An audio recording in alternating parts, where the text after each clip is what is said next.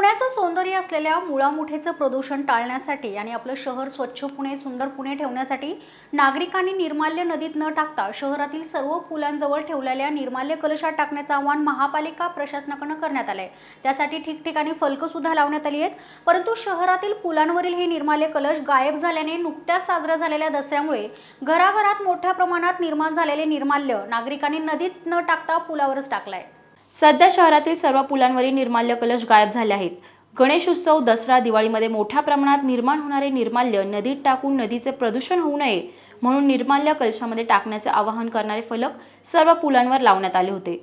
महापालिकेच्या वतीने दरवर्षी लाखो रुपये खर्च करून निर्माल्य कलश खरेदी केले जातात, परंतु सध्या सर्व कलश गायब झाले आहेत। यामुळे शुक्रवारी शहरातील सर्व पुलांवर निर्माल्याचे ढीग पाहायला मिळत आहेत। नागरिकांनी निर्माल्य नदीत न टाकता पुलावर कलश असल्याचे फलक लावलेल्या ठिकाणी पिशव्यांमध्ये मोठ्या प्रमाणात हे निर्माल्य पुलावरच टाकले आहे।